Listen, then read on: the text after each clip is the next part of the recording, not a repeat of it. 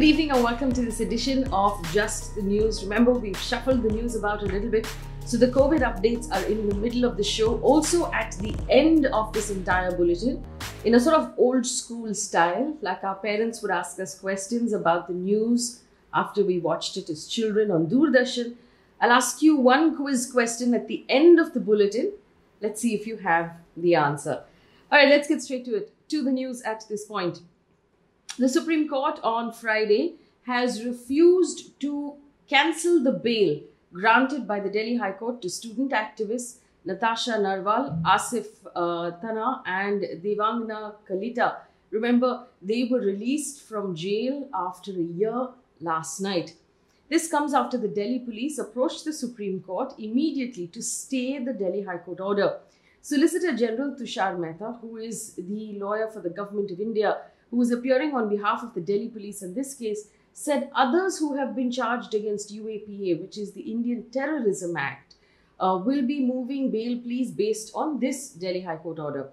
The Delhi police also told the Supreme Court that the High Court completely lost sight of the evidence and statements that were produced before it and had arrived at this judgment without considering that a sinister plot of mass-scale riots were being hatched by the accused.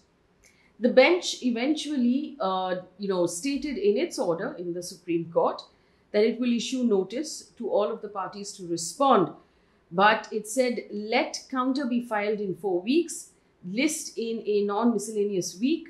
This order will not be treated as precedence by any party before any court. So basically, the 3 people who are out on bail will remain out on bail, but the order in that particular case cannot be treated as precedence in any other case as of now, as per the Supreme Court. The trio were arrested in connection with the Delhi riots and were charged with the Terror Act. Now, 3 days after Twitter, online news portal Wire, several journalists and Congress leaders were booked for allegedly promoting enmity between religions after the Ghaziabad incident. The Uttar Pradesh police has summoned Twitter India's managing director, Manish Maheshwari, according to a report in the Hindustan Times. Now, to bring you up to speed, if you don't know, an elderly Muslim man in Loni was allegedly assaulted and his beard was cut off, the video of which went viral on the internet. The Uttar Pradesh police went forward to then rule out the communal angle and said the attackers this was not a communal attack. It was because they were unhappy about some amulets that they had bought from the victim. The victim had, on the other hand, given statements to various media houses that he was asked to chant slogans and this was a communal attack.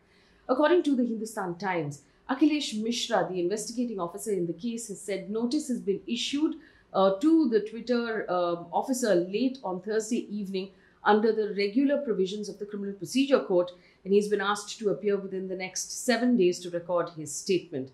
The FIR against Twitter and 8 others have been filed for provocation of rioting, promoting enmity between groups, outraging religious feelings, mischief, criminal conspiracy, and common intent. Twitter has been accused of not removing misleading content linked to the incident. The charges of the social media giant include intent to promote rioting, promoting enmity, and criminal conspiracy. Now, if you remember yesterday, I told you about how the government is considering declassifying Twitter as an intermediary, which means it will lose certain protections. This is one such example of losing that protection. It means that Twitter could now be held accountable for all of the material that's published on its platform as a publisher, not as an intermediary, which it was treated under the law up until now. But of course, this matter will have to appear before a court, and it's really a court that will decide whether or not Twitter should be held accountable for what is on its platform. The Indian Medical Association, which is India's association of doctors, staged a nationwide protest today against violence that doctors are facing. 350,000 doctors participated in this protest. Several doctors closed their clinics today in protest, and memorandums were placed before the Prime Minister's office and several other ministries as well. In the statement, the IMA said, and I quote, "We demand that the government enhance security features in every hospital and declare hospitals as protected zones. Currently, 21 states have their local laws, but we need a strong central law to protect doctors from violence. He said in one instance, 11 years have passed after a doctor in Nasik died of a head injury, but the person has still not been caught. There was a change introduced in the Epidemics Act due to COVID-19, but even then, 300 instances of violence were reported in 2020 alone. Doctors are laying their lives on the line. 750 have died in 2020 and 700 more have died during the second wave. End quote. On to updates now around COVID. India reported 62,480 new cases in the last 24 hours, 1,587 deaths in the last 24 hours. Now, this is the first time that the number of deaths per day has fallen below 2,000. The daily positivity rate is at 3.24%, which is below 5% for the 11th straight day. Total active cases in the country is less than 8 lakh, the lowest in 73 days. Kerala recorded 12,469 cases, followed by Maharashtra and Tamil Nadu. Niti Aayog member Dr. V.K. Paul, who has been the voice of the government through this entire COVID problem, on Friday said that studies have shown that chances of hospitalization are 75 to 80% lower in individuals who have been vaccinated.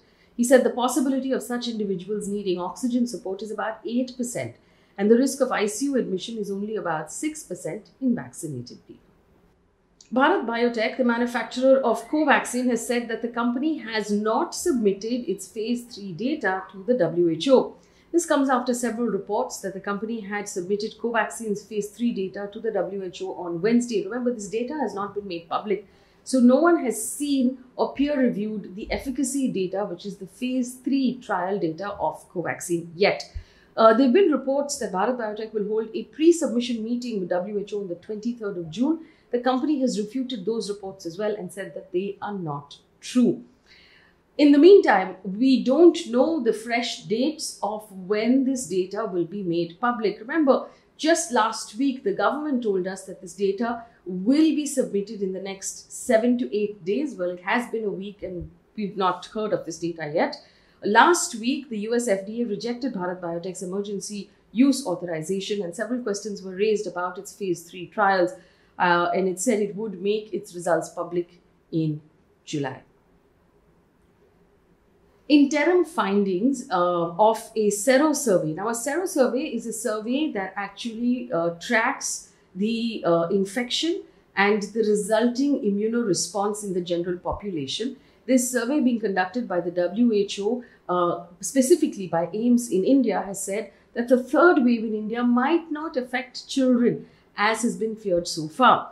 The Sero survey refers to the body's ability to mount a natural immune response to viruses. According to the study, it says that a large population of children, about 50%, had asymptomatic COVID infections already. Even before the second wave, children below the age of 18 in South Delhi had a seroprevalence of 73%, as below 18 years had 74%. So this means that if they have antibodies in their system already, they are not likely to be badly affected by another wave. Google CEO Sundar Pichai has announced that the company will provide an additional 113 crore rupees to build oxygen generation plants and train healthcare workers in rural India. Now, this is in addition to the 135 crore rupees announced in April this year, aimed at expanding the reach of public health information campaigns and supporting emergency relief work. Sundar Pichai tweeted, and I quote, "Our hearts go out to those in India impacted by the ongoing COVID crisis, and we continue to look for ways to help," end quote. Google will collaborate with 2 NGOs, Give India and Path, to install approximately 80 oxygen generating plants in rural locations. News now from the world of business. Petrol and diesel prices have risen again to record highs. This is the 10th hike this month and the 26th hike since the 1st of May. Petrol now costs 103 rupees in Mumbai. Diesel is at 95 rupees and 14 paise. Petrol in Delhi is 96 rupees and 93 paise. In Bangalore or Bengaluru, it is 100 rupees and 17 paise. Diesel in Bengaluru is 92 rupees and 97 paise. These are all-time highs. A quick look at international news right now. The WHO has announced a new COVID variant called Lambda, which was originally detected in Peru in August last year. According to the WHO, the variant is now present in 29 countries. And a majority of them are in Latin America, including Argentina and Chile. The WHO has classified it as a variant of interest and said it will be closely monitored. Remember, the WHO has decided to give names to these variants, these COVID variants, to avoid them being named from the country of origin. So the UK variant or the South African variant or the Indian variant, which is now called the Delta variant. This is the Lambda variant, which is now a variant of interest for the WHO.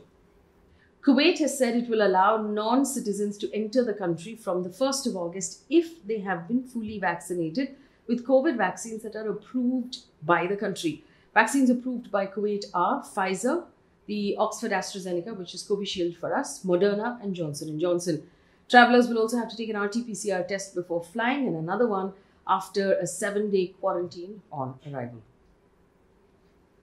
Lingerie brand Victoria's Secret has decided to do away with its angels or its supermodels and its entire Victoria's Secret fashion show, which was a global event in which supermodels would walk the ramp wearing very large feathered wings and very small lingerie along with gemstones and jewelry.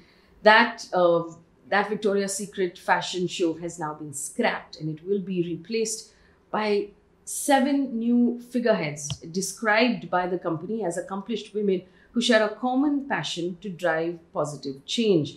Now, one among those 7 women is India's own Priyanka Chopra. The brand has announced that this group of women symbolize empowerment, including Priyanka Chopra, soccer star Megan Reno, and trans model Valentina Sampaio, among others. According to The Guardian, the chief executive of Victoria's Secret, Martin Waters, has said in a press conference, "This is a dramatic shift for our brand. It is a shift that we embrace from the core. These new initiatives are just the beginning. We are energized and humbled by the work ahead of us." Remember, Victoria's Secret's fashion show was criticized greatly for basically objectifying women primarily from the male fantasy and the male gaze. This is an attempt by the company to change gears, specifically after it has been losing out quite a lot after the last 2 years since singer Rihanna launched her own line of lingerie that has been doing really well. An update now from the world of sports. World number 2 women's tennis player Naomi Osaka has withdrawn from the upcoming Wimbledon tournament as well. This comes after she withdrew from the French Open, citing her struggle with depression and anxiety. In the French Open, remember, she was fined $15,000 and threatened with possible disqualification because she refused to attend the mandatory press conferences. She then talked about how these press conferences were having a negative effect on her mental health and her ability to play the game. She withdrew from the tournament after that. According to AFP, Osaka's agent has said that she is now taking some personal time with friends and family. She will be ready for the Olympics and she's excited to play in front of her home fans in Japan. Rafael Nadal had announced that he is withdrawing from Wimbledon due to his health because he's listening to his body and to his team. Well, the first day of the World Test Championship final between India and New Zealand in Southampton was called off today due to rain. Day 2 will begin at 2:30 India time tomorrow. The ICC has kept a reserve day to make up for time lost because of bad weather.